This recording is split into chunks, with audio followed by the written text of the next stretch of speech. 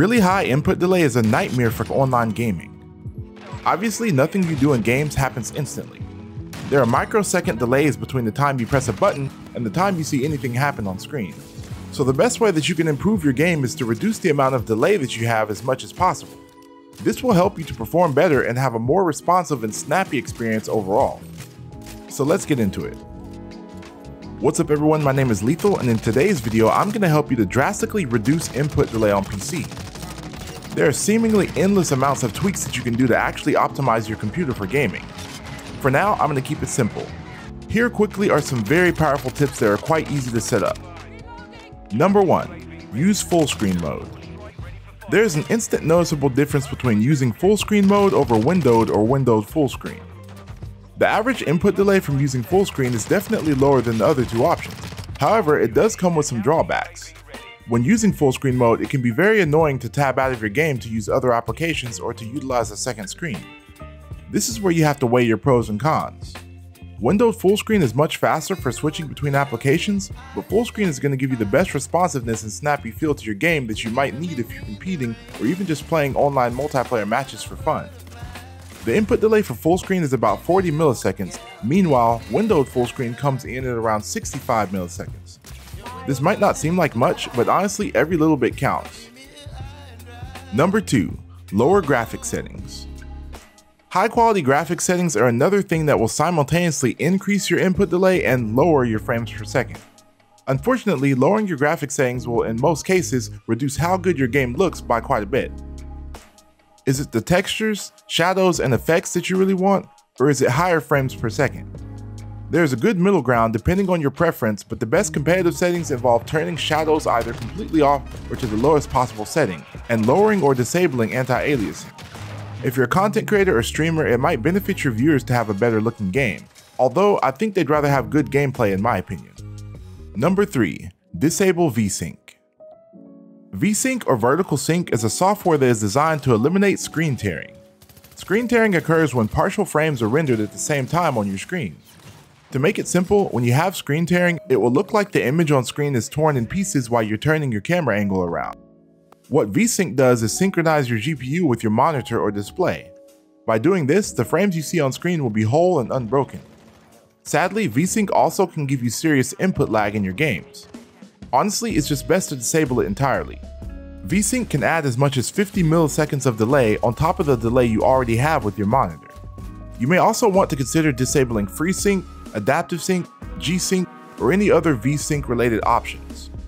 If you have an AMD GPU, you're going to need AMD Radeon Adrenalin Software. I'll have a download link in the description.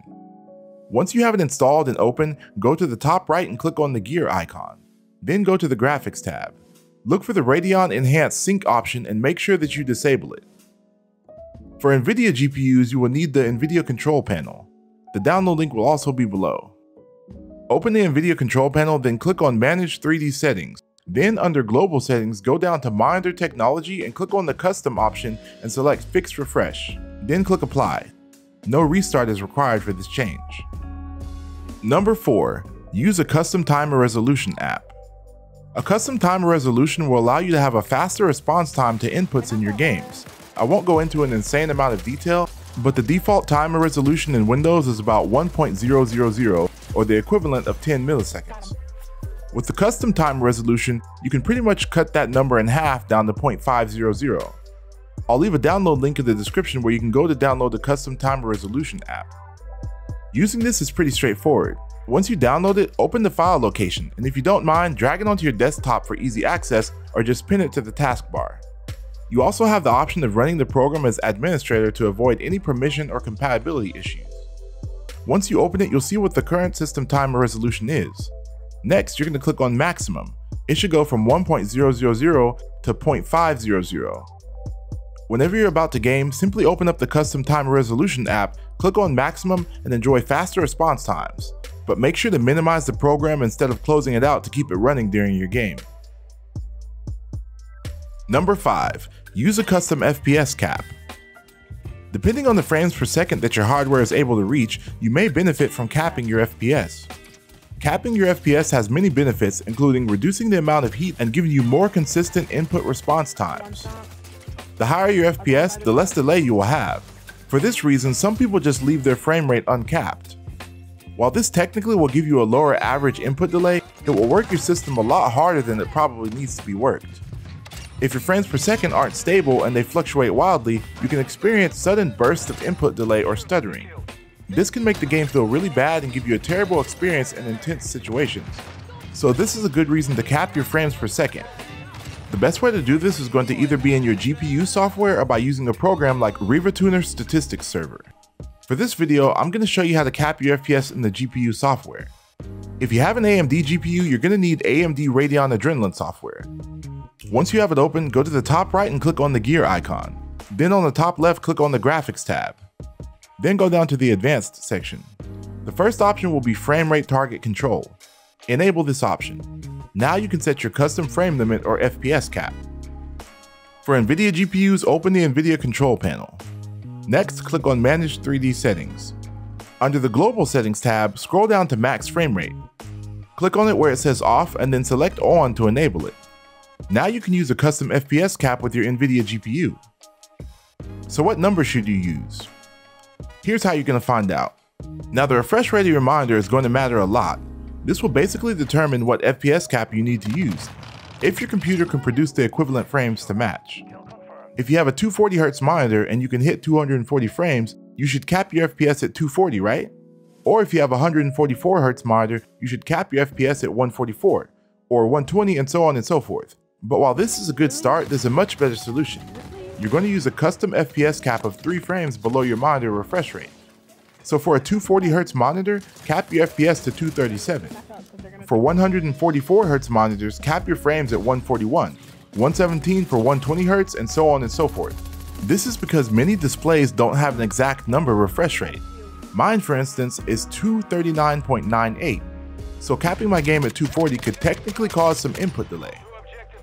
Number 6. Enable Radeon Anti-Lag or NVIDIA Low Latency. Last but not least, AMD and NVIDIA both have low latency modes to provide you with faster response times when rendering frames in your game. The way that frame rendering works is that the CPU produces the data that is then sent to your GPU in order to render the frames. With AMD Radeon Anti-Lag, you can reduce the input delay by a full frame by preventing the CPU from getting too far ahead of the GPU. The same is pretty much true for NVIDIA Low Latency. In the AMD software, click on the gear icon, then go to the graphics tab. The first option is the Radeon Anti-Lag. Enable it and that's pretty much it. For NVIDIA users, open the NVIDIA Control Panel and click on Manage 3D Settings. Go down to Low Latency Mode and click on to where it says On or Off and select Ultra. Now you can enjoy less input delay in all of your games. If you find that you have problems with the Ultra setting, simply go back and change it to just On. So that's going to be all for this video. I hope this helped you in some way. If you haven't already, subscribe to the channel to get notifications for any future content. Hope you have a great day and we'll see you next time.